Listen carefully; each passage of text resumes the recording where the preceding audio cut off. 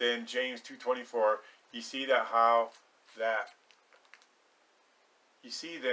by works a man is justified and not by faith only.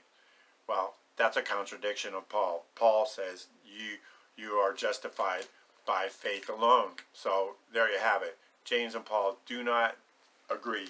You cannot reconcile that. There are no, well, there's gymnastics that do it, but it's flesh. It's in your flesh when you try to reconcile that. James and Paul do not agree. We go to the next one. 7:14 of Matthew, because straight is the gate and narrow is the way which leadeth unto life, and few there be that find it. Man, is that ever true? Remember who he was talking to there. And Jesus was always talking to pretty much the same people. God-believing people.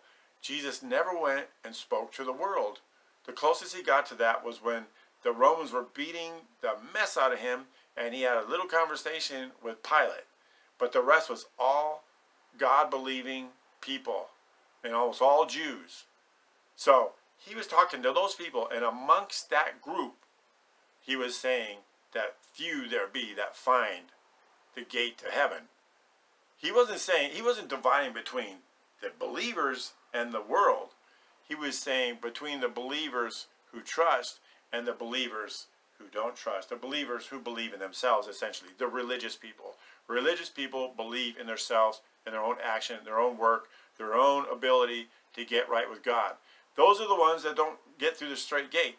That's what it means. You can search that out, and I'll just say that's my opinion.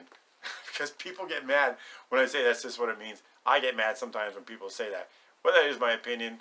Only God can really show you if it's true or not. But I think he'll show you the same thing he showed me. I could be wrong, because I'm not God. 2 Corinthians 2:9, for to this end also did I write, that I might know the proof of you, whether ye be obedient in all things.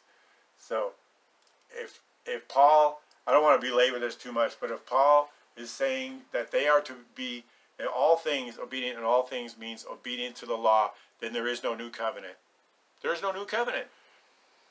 I think sometimes people think, we say, oh, don't even read the red. Don't even pay attention to what Jesus said because he taught the law. No. Read what Jesus said. Read what he says about the law, because he taught what the law is really about. And once you understand what the law is really about, then you can start to get his grace and his mercy. But as long as you think the law was given so you could obey it, you're never going to understand his mercy, because you're never really going to need it in your mind, because you're going to become convinced that, well, as long as I obey, I'll be okay with God. That's never going to happen. Man was given everything. Man was given dominion over the world. Man lost that dominion to the enemy of God and man. Therefore, according to God's own setup, a man had to get it back. So, what is he going to do?